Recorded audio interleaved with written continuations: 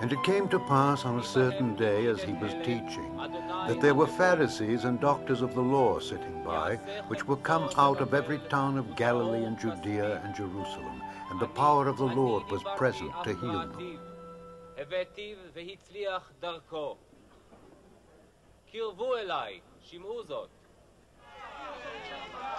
And behold, men brought in a bed a man which was taken with a palsy.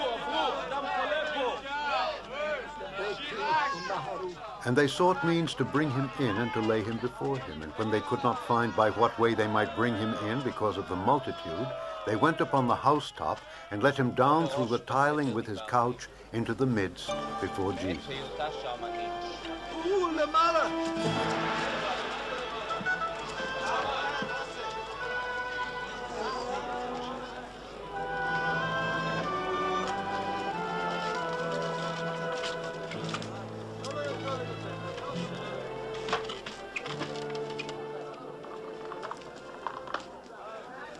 And when he saw their faith, he said unto him, Man, thy sins are forgiven thee.